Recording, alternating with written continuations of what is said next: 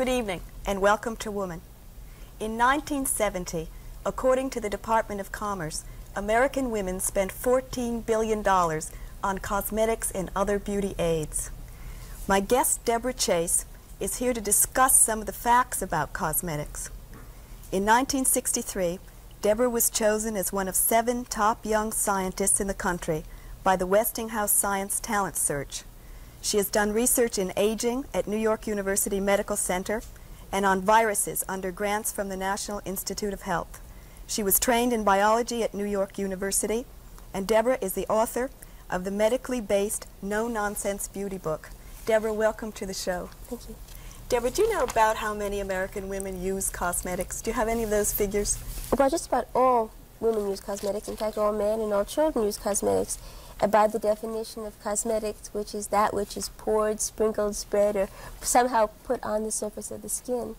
And the FDA regulations theoretically cover all these substances.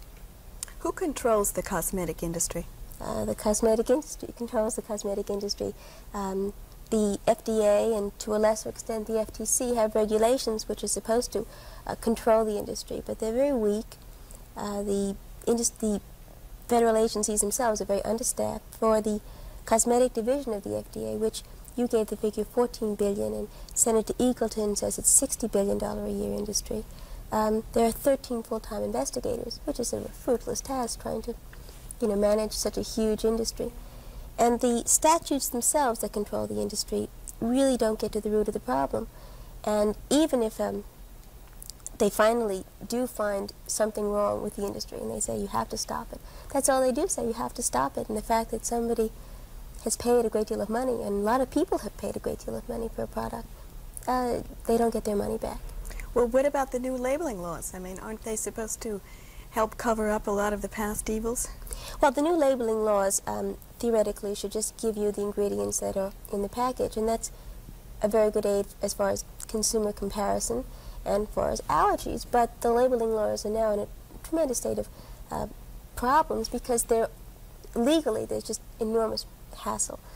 So they aren't in effect? Oh no, they were supposed to be in effect in March of '75, and we all waited, and around 6 months ago a lot of consumer people realized there was a problem because none of the new products were coming out with the ingredients listed on the label. So that, and the cosmetic salesperson did not know anything about it, what labeling, no.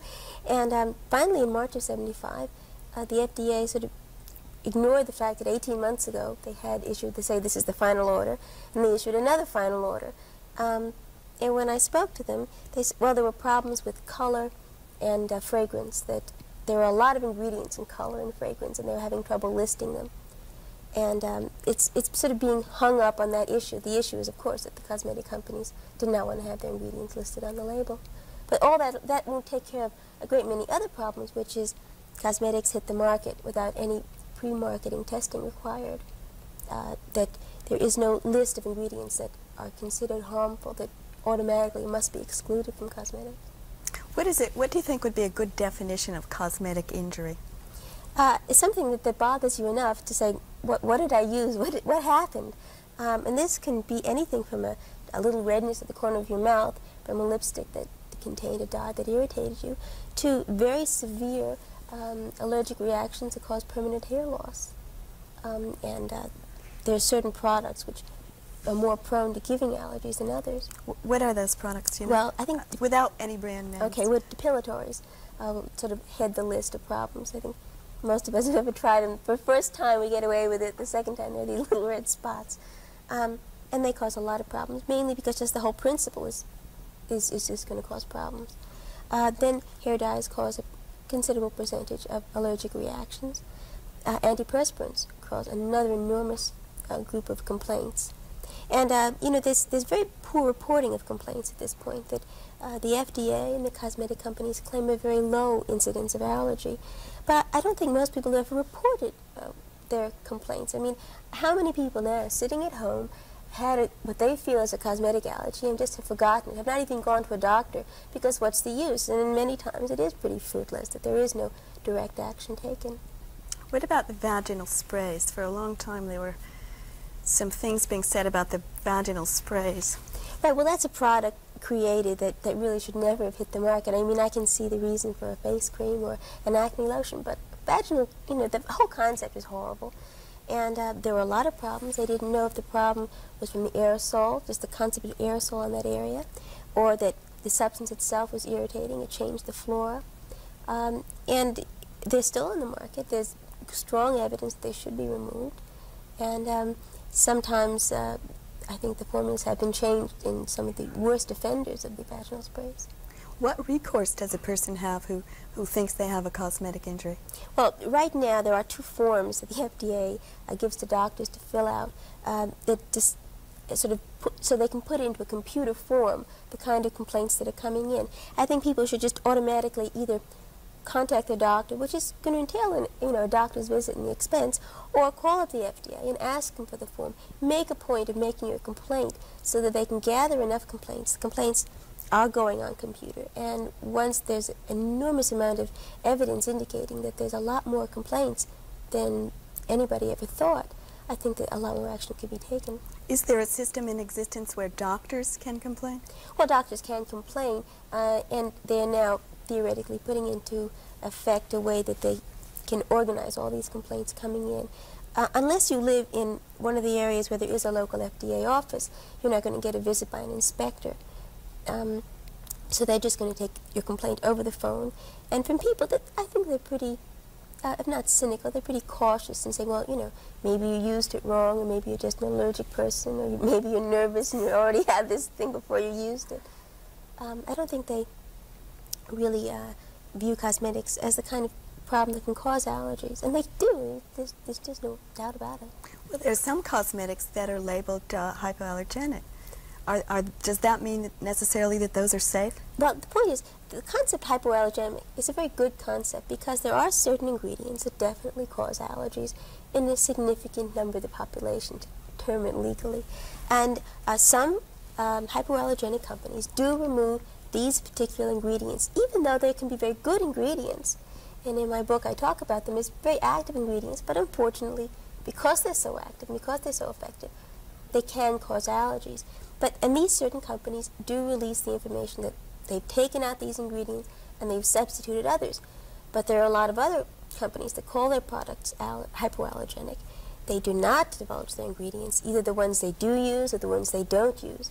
They say things like 100% fragrance-free, or doctor-tested, or doctor-approved, or allergy-tested, which could mean either a doctor looks at the bottle and says, well, I don't think it could hurt you, to a whole battery of tests where they say, yes, it will not cause this allergy or this reaction. One, I think the most important test is what they call the Drey's test, where they test the reaction of a product in the eye. Can it cause scarring, corneal scarring, temporary loss of vision, conjunctivitis? And it's a very easy test to do, and it's a very inexpensive one. And I think that it's a very important one to do for cosmetic testing. Is there a way to tell? I mean, what protection do we have? We don't have very much protection. We sort of have to go by the good faith that cosmetic companies don't want lawsuits. So the cosmetic ingredients that we use today, they're not going to maim us. In the past, in the 30s, there used to be lead poison and arsenic that really were horrible. Today, they're not harmful. Many times they're useless and overpriced. And the main thing today, if you have propensity to allergies, if you've ever experienced one, be cautious about using any new product. Be cautious of using things with the smell of peppermint, because peppermint can be very irritating to the skin. Anything that stimulates the circulation or causes a reddening. What general category of cosmetic products would have peppermint-smelling things? Astringents, certain masks, some washing substances, things that they put on after sunburn, cooling effect. Well, it's not really cooling. What it is, it's causing almost a burning, but the nerves for pain, for heat, and for cold run very close to each other. It's very hard to tell what's going on at what time. So there's also the patch test that you can do for yourself. This is very important when you use hair dyes, to give yourself a patch test. And the companies which put out hair dyes suggest it on every single package, to give yourself a test to see if this product can cause an allergy.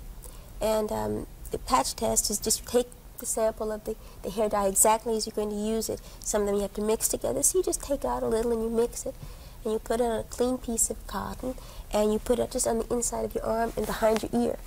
And then you just let it dry and forget about it for 24 hours. Then look at it. If there's any redness, any itching, any change in the tissue whatsoever, don't use that particular hair dye. You can use another one. What this means is you're allergic to this particular molecular configuration of this color, of this shade. You can use probably 5 shades darker or 5 shades lighter. But this particular one is something to stay away from. There's a controversy right now about hair dyes. What do you know about that? Yes, a doctor in California, Dr. Ames, came out with a paper. He showed that hair dyes are mutagenic, meaning they change the genetic makeup of bacteria, and they're using bacteria as a very neat model system. It was a very beautifully done experiment. And from the mutagenic, he said that frequently mutagenic substances are carcinogenic substances, meaning they cause cancer either in laboratory conditions or in laboratory animals. Now, I ought to say that there is no evidence at this point to indicate that women who use hair dyes have a higher incidence of cancer than women who don't use hair dyes. But it's something to look into, and the FDA is looking into it and seeing what the potential danger could be.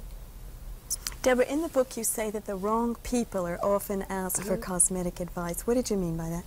Well, doctors often ignore cosmetic complaints, what we consider cosmetic complaints, and they say, well, just use plenty of soap and water and don't matter if your hair falls out, just smile and, you know, you're cute as it is. And it's very irritating to hear this, and so people go to cosmetic counters or they read cosmetic ads. And the people at counters are very sympathetic, and they really care. They spend a great deal of time, and you feel they really want to help you, and they have absolutely no medical background at all, and they get paid by commission for these products. They're taught to sell you product after product after product. They're taught to give you the middle size, because if they give you the cheap size, well, gee, I'll take it, $3, I'll try it. If they give you the big size, you might be scared off by the $30 price tag. But the middle size, it's not that unreasonable, and they can go up and they can go down depending how you react to it. You should always buy the least expensive, the smallest size, because you can test the product to see if you like it or not. In the book you also say that some of the least expensive products are equally effective. Oh, absolutely. And sometimes more. There's very little difference between cosmetics as far as price goes, because there's just so many ingredients that you can use. And the raw ingredients are pennies, and the jar is always more expensive than what you have inside it. For the less expensive, the very more expensive. It doesn't matter if you have turtle oil or apricot kernel oil or lanolin. The oil in dry skin just forms a protective coating on the skin to keep the water in. And the rarer the oil, doesn't mean it's going to do any better a job for you. In fact, the animal fats, of which lanolin is the most common and the cheapest, is just about the best oil you can use. Where does the dollar, do you have a breakdown on where the cosmetic dollar goes? Okay, well, let's say take a dollar. 40% of that, or 40 cents, goes to the retailer, which is a large markup, and you don't have that kind of markup on a lot of other consumer goods. I mean, a car would be a Volkswagen. If you mark it up all the way cosmetics are marked up from raw ingredients, the final product would be about $35,000. I mean, there's an enormous amount of excess money put in there. So, and then a great deal of it, about, I'd say 40 cents again, is on advertising, promotion, publicity. They estimate that 10% is on research, raw ingredients, production control, everything that you're really paying for when you put it on your face. Then when you buy European products or foreign products, you're paying duty. For example, the most expensive face cream around now is some nifty little item that's 2.5 ounces for $85. Well, in its country of origin, France, it's 2.5 ounces for $35. So you're paying a cool $50 for duty, which is not going to do anything for your appearance whatsoever. How about the research dollar? Do you have a breakdown on that? I think it's something like 1/10 of 1% on pure research of most of the cosmetic companies. Some of them do a little more because they're either they're associated with a pharmaceutical company or they pride themselves on that image. But the majority of it is absolutely, almost infinitesimal as far as pure research into what causes aging or what causes your skin to wrinkle. Well, if they're not doing that kind of research, then what kind of research are they doing? Well, they do a lot of market research, like what do women want to be next year? They want to be a sun-dappled country girl, or do they want to be a cool sophisticate? That takes a lot of money to figure that out. And then another research they do is how can they keep this stuff to last a long time on the shelf, or how do they keep it so that it doesn't, turn brown and glocky in the window of a hot drugstore. That's also a very big part of the research dollar. And then another one is, now you have it in a cream or a spray. How about an aerosol? It's just changing the form and the packaging. Packaging is also an enormous research dollar. Are the products that are introduced every year as new products really new products? Rarely. Mostly it's a new label, and maybe it's, as I said, they thin it out and they call it a lotion. They thicken it up and call it a cream. They put it in a can and call it an aerosol or a foam. And that's mostly what you get. Or they'll just sort of put it in a new jar, in a new label. Cosmetic companies feel that women have no loyalty to their products. They get tired of them, that we are fickle to our, to our brand names. I think we're fickle to buying products that don't work. We're trying to find something that finally does. And when women do find something that does work, they do stay with it. The leading brand of cold cream has been the leading brand of cold cream for 30 years because it's a good, solid product. How much help do you think the cosmetic companies get from women? I mean, we're buying all of these products, right? What do we really need? Well, we have a desire to look good. Of course, it's reinforced by advertising. It's reinforced by television and the movies. Women, want to have a clear skin and thick, shiny hair, and that's basically what they want. I don't deal with cosmetics in the sense of makeup in my book because I think that's a part of fashion, and it's very interesting, sort of an anthropological sense, but that's not my field. And women are just trying to improve themselves. And I think the worst part of the laws that we get in the cosmetic industry that's not straight is that there are safe, there are effective and inexpensive ways of dealing with, the whole multitude of skin and hair problems. And because the advertising is so oblique and the price is so outrageous that we are just, losing out on what we could be doing. You said in the book also that the formulas for these products have been around for a very long time. Right, cold cream was around since 200 AD. This is the basic concept, and the original concepts of using oil as unguents started with the Egyptians. And they, used, now we're going back to some of the things. I think it's a very aggressive concept to go back to herbals or, what they did in the Middle Ages, because people died in the Middle Ages at 35. Women were old at 20. And, we want the latest developments for heart disease, for diabetes, for pregnancy. And I don't think that we should go back to, medieval concepts of skin and hair care, which are medical problems. We are dealing with biological and physiological changes in the body. We're not dealing with, some kind of aberration of the mind or, miasmas. Is there scientific evidence available that cosmetic companies are just not using? I think so, and I really don't understand why. For example, about 80% of skin wrinkling is believed to be due to the sun. And there are excellent sunscreens now on the market that can screen out about 90% of all the sun. And I don't see why our moisturizers and our foundations and our eyeshadows don't contain sunscreen. We just seem to be such a natural thing to do. I mean, that's one very basic concept there. And another one is that there is, for example, the very best way of cleaning your face outside pure soap is a washable cleanser. It's a certain kind of a cleansing cream that you put on your face. You rub it around, you rinse it off with water. I mean, it's been shown, considering the histology of the skin, why the skin gets dirty and what you should do to clean it. This is one of the best ways of cleaning it. Yet it's very hard to find this product, and the most widely available product, which is the cleansing cream that you put on, it's very greasy and thick, you just tissue off, just doesn't do the job at all. I mean, I just don't understand this is sort of an irrational preference that's been sort of foisted on us. How do you know what to buy in a suntan lotion? What are the ingredients you should look for? On the back, and these right now have to be listed on the label because the FDA considers these drugs for two chemicals. One is PABA, para-amine benzoic acid, which happens to be vitamin B6, and a methyl salicylate. And sometimes these ingredients are surrounded by big chemical words, but just look for those two things on the back. And these are the best products for sunscreens.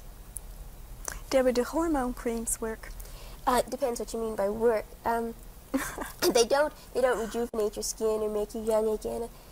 But what a hormone cream does is that it helps the skin hold water. The estrogens have a water binding capacity. That's why people gain weight in their monthly periods. And the similar effect is done on the surface of the skin. However, the hormone creams can pass through the layers of the skin and can get into the body and cause, sometimes, overuse, cause changes that you just don't want. What, an imbalance or something? Yes. For example, I think there was a contamination of, this is many, many years ago, about 30 years ago, of a vitamin cream, and that men who used it developed breasts because there was a contamination with estrogens. And sometimes women become almost addicted to creams. They use it hourly on their hands and hourly on their face. And if you use a hormone cream this frequently, you can get spotting, bleeding spotting. But this is a very, unusual case. It's a huge overuse. And hormone creams, it's what they're doing. Yes, they do make your skin less dry. They will make the wrinkles seem a little less deep because they're fluffing up the skin with a little water. But you can get the same effect from other creams that have other water-hungry substances without the the thought, well, maybe I shouldn't use an estrogen cream. There's some other assumptions in the book that you kind of shoot down that we've all had for a very long time, and one is we all feel that facial massage is helpful to our faces, right? And you say no. Oh, it's really very, very bad. I mean, it's a very archaic concept. It was devised completely, out of the field of medicine whatsoever. The thought that rubbing at a face and tearing at it and pulling at it is going to restore the collagen tone is really silly, because the thing that gives the face its strength and flexibility, the skin, is the collagen fibers. And as you get older, they get brittle and fragile. And if you push at them and pull at them, you're going to break them some more. So you're not doing yourself any good. And ditto for facial exercises, because, one part of the reason that we wrinkle is that we're pushing and pulling our faces around. Just the daily talking and laughing and eating. And so there's no need to go, like that and roll your eyes. It's just pushing your face around for something you don't need at all. What about the fads like the herbal creams and things like that? Things with pineapple in them. Pineapple is supposed to have some sort of soothing ingredient or something. Okay, well, there's a whole bunch of what I call the garden cosmetics. And you can break them down. Some of them have properties that you do want. Some of them have properties that you definitely don't want. And the vast majority have absolutely nothing at all to them. Pineapple and papaya have enzymes which do a peeling action on the skin, but they have to be done carefully. You can have allergic reactions to them, and you can peel a little too much off. As far as herbals, again, some herbs have activity. For example, chamomile has a soothing activity to it. Comfrey root also is soothing. Things like tarragon is delicious in chicken, but it's useless in a face cream. And the same goes for things like raspberries and strawberries and peaches. Good with sugar and cream, but just useless for your face.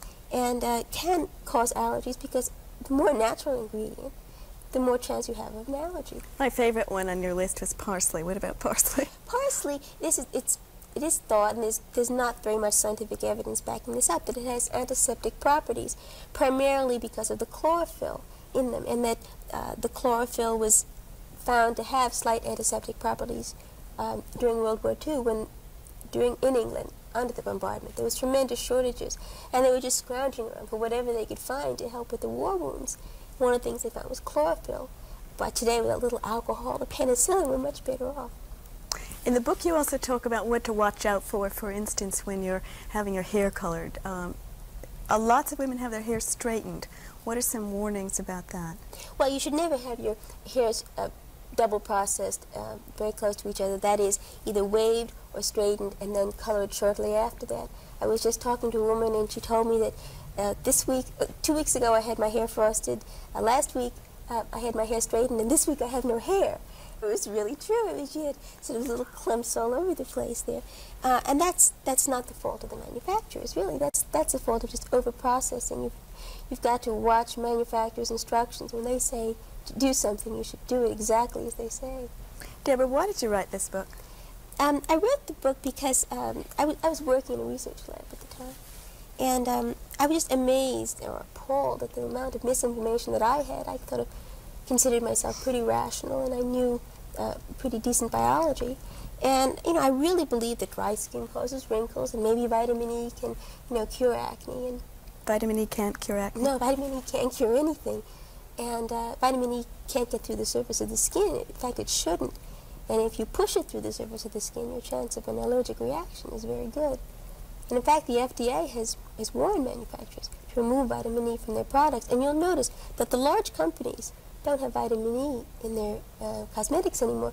The only ones in the back of the movie magazines you send away for, those are the ones that still have vitamin E. How do you feel about the reaction of some women these days who are very anti-makeup and who feel that women should not be wearing makeup at all? We have about 1 minute. Well, I don't agree with it. I think that one's appearance is a very personal thing and a decision you should make yourself. And I personally like to feel that I look attractive. And there's just nothing wrong with it as long as you draw the line and don't make it the focus of your life. Deborah, what are the questions that women ask you most?